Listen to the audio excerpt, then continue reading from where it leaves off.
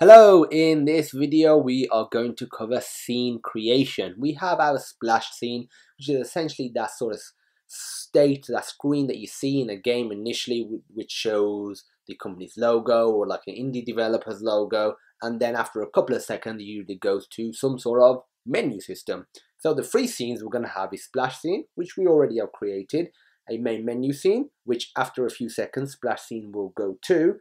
After that, you'll be able to click a button on the main menu scene to go to the game scene. There's not going to be any pause scene or game over scene. You can go down that route of creating scenes for game over and pause. That's fine. I've done that in games myself.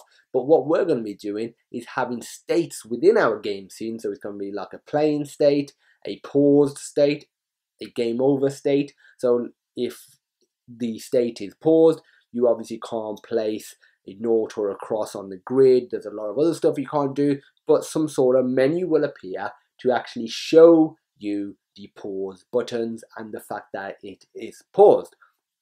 So the first thing we're going to do, what I always do to save time, because a lot of the time the scenes are very similar bar the changing of the name of the class, I go to the folder where one of my scenes is.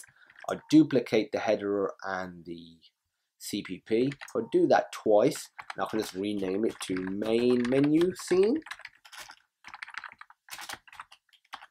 Main menu scene.cpp. And if I do the same for this, so game scene and game scene. If you go back to Xcode or Visual Studio, wherever, you just got to make sure your files are included.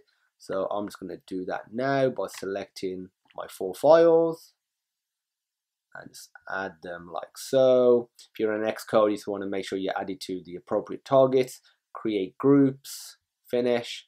And now let's go to our main menu scene, and we're going to rename this to main menu scene. I'll copy and paste this instead of actually writing it out again.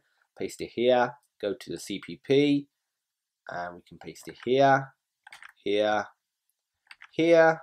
We can get rid of the sign in because we no longer need that, and it is giving us errors because we haven't included the right file from main menu scene.h, and these errors should now disappear. There we go. Let's do the same for game scene. So let's replace this with game scene, scene. Let's copy and paste that here, here, here, here. Let's get rid of the sign in, and now just replace this with the game scene header, and we're actually going to run it. You shouldn't see any difference between the previous video, which was the project setup, and this one, because we haven't linked the scenes, we haven't added any images or any sort of game logic. But it's always good to make sure the build is succeeding so we can proceed without any errors. So this is just running it now. It shouldn't take a moment or two.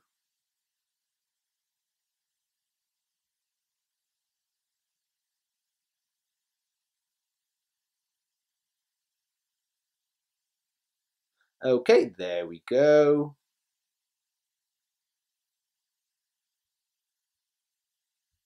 And this is obviously our splash scene, which is trying to log into Game Center. Let me cancel that. What I'm also going to show you, if I go to the project right here, and if I go to info, what we want to do, because we have icon files, but what we actually want to do is get rid of the default splash scene, which is right here, launch images source, and migrate app icons. I'm happy with that. So if I go to the images, so now let's get rid of these default images. So we want to remove this, remove this.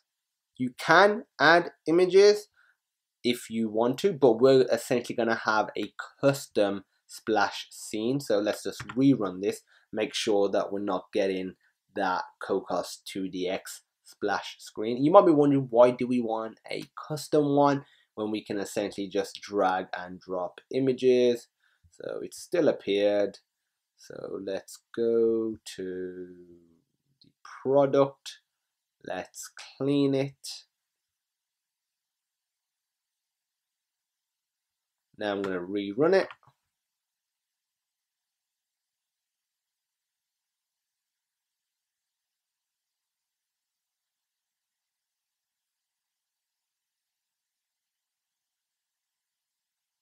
I'm actually going to edit this bit out so you don't have to wait for it to fully compile. Now that has successfully built. The last thing we're going to do for the launch screen file is just change this to main view controller. Oh, I already had it in clipboard, but it doesn't matter. If I click enter, if I rerun this now, I'll go to my simulator.